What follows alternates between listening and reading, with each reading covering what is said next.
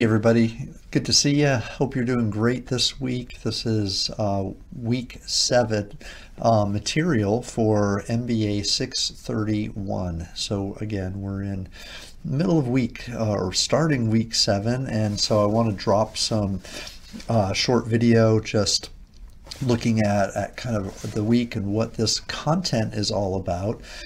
Should be an interesting week. The material in the text, I think, is pretty straightforward. It's a good read anyways, but it introduces a topic that may be relatively new to you. And it is something called organizational resources. So way back in the early 1990s, there were a couple really important papers that were written, theoretical papers, but applied in marketing specifically, based on something called the resource-based theory of the firm.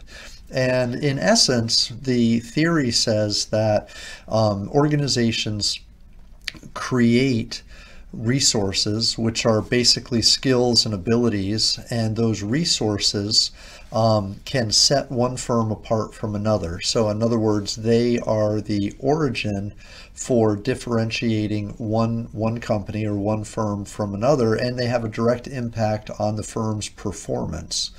So if one company has a set of skills and assets that outperform another companies, then they will have better market success, and they'll do better in the marketplace, they'll make more money, and so on. And so the basis then of this theory suggests that firms compete against each other as a result of these combinations of skills or resources. So resource-based theory of the firm. Later, it was worked on a little bit more towards a theory called resource advantage theory. Again, all in the marketing kind of literature and space. And so, so that's what this chapter really takes a look at, the internal strengths of a company. And so up to this point, we've looked at markets a little bit, consumers, how to define and analyze consumer markets a little bit, competitors, but now we shift to the internal workings, I guess, if you will, of a business when it relates to marketing. And so this is kind of an easy concept.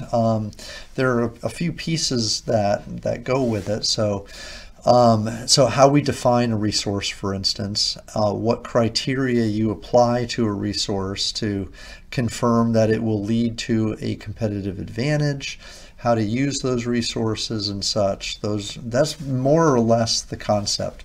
There's also a real key term the text highlights, and it's something called an isolating mechanism. An isolating mechanism is a resource that I guess protects or insulates the company from competitors' pressures. It sort of gives them an advantage.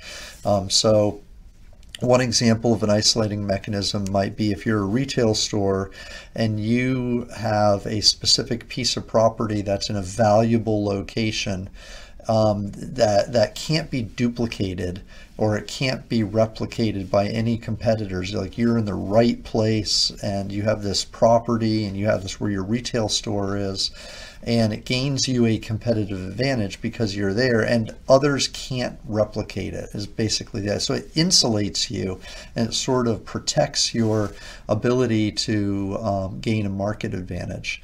That would be an example of an isolating mechanism. And so the readings this week, the chapter is certainly there. There's an example of Pepsi, who purchased SodaStream to obtain, if you will, a resource that it didn't have, and so we can talk a little bit about why that's so. There's also a framework called the VRIO or VRIN framework to assess resources. So this is something that's a common model to use. So I introduced that this week that you should be familiar with. And there are a couple examples of that in the reading, just to give you kind of examples of how that's done.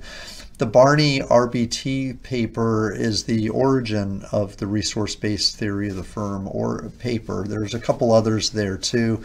There's actually a supplemental piece by Morgan, Hunt and Morgan, and that explains resource advantage theory a little bit. But that would be really supplemental. If you wanted a little bit more information about that, you could go in there.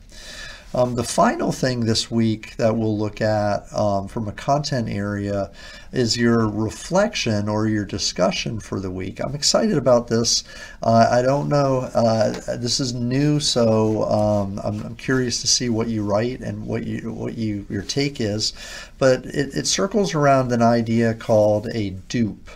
So many of you may be familiar with this dupe concept, where you have a premium brand, and then some other company comes along and creates basically a copy of the product the premium brand is offering, and they duplicate it. And they put it into the marketplace at a real low price.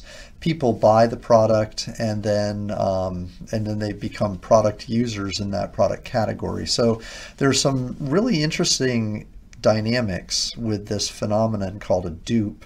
And this is not something that is in the textbook. It's an emerging trend that's been around probably for 4 or 5 years. I think 2019 was the first time I saw some articles about it, but not academic articles. These are popular press things. So this is one of those things that's happening in the marketplace and in industries that's not really been studied much or anything like that. So it's an interesting thing, and there's a couple articles with Lululemon involved, and so that'll be the focus of this week. Lululemon has suffered from being duplicated a few times, and they've developed a few strategies. But the question here is, what are some of, just broadly applying the concepts from the week, what are some of the isolating mechanisms that Lululemon has? So think of the resources they have that set them apart and protect their competitive base, and how are dupes impacting those short-circuiting or maneuvering around or taking away those isolating mechanisms, and what can Lululemon do about it? So this is kind of an interesting topic. Again, this is one where I try to bring in material that's new and relevant, and haven't seen this discussion before, so I'm curious to see what your take's going to be on it. But that's going to be the kickstart, and that's going to be kind of where we are for this week. Again, we're kind of in the middle of the term. Next week we take the week off to do stage 2 of the project. So again, 3 weeks of content. This is that third week for the second set. So we'll do the reflection and do all that. Remember, we have case 2 that I pushed back a week, so I think it was the 15th maybe it's due now. So that's pushed back a week, so we have a few weeks before that's due. And I just wanted to give everybody time to digest the first case and go from there. Otherwise, I will be posting again a review, or not a review, a peer evaluation. It'll come in as it'll be a link that you click on, and it's like in a survey form where you evaluate your teammates. So that should be live here very soon, so you can look to that. I'll post that in an announcement on Moodle. But otherwise, we're kind of moving right along. Reach out to me if you have questions, though. I'm happy to answer emails, but also schedule Zoom times if you want to meet. Be delighted to do so. So again, let me know how things are going, especially if you're running into any roadblocks or having any challenges. Thanks. Good seeing you. Hope you have a great week.